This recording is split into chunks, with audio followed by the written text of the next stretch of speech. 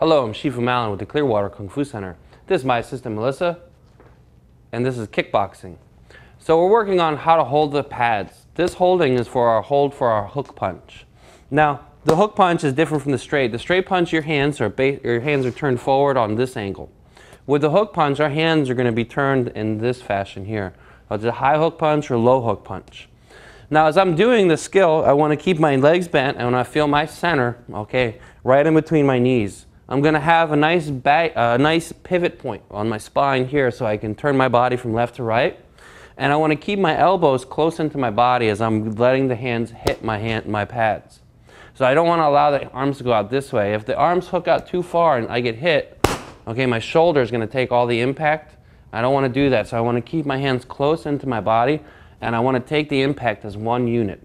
So if I have Melissa come forward, okay, now she's going to be throwing, let's say she's going to be throwing her lead hook, and we'll talk about this first.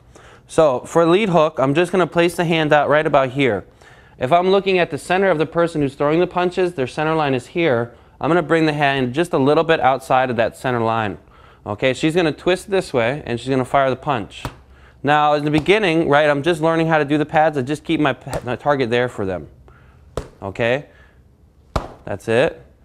Now again, as they hit, I want to firm my arm up, okay, and tense out a little bit and keep my elbow close to my body. Okay? Now if I allow my arm to go this way, you'll see what happens is that my hand shoots out and my elbow or my shoulder takes the brunt of it. So I want to keep it in nice and close.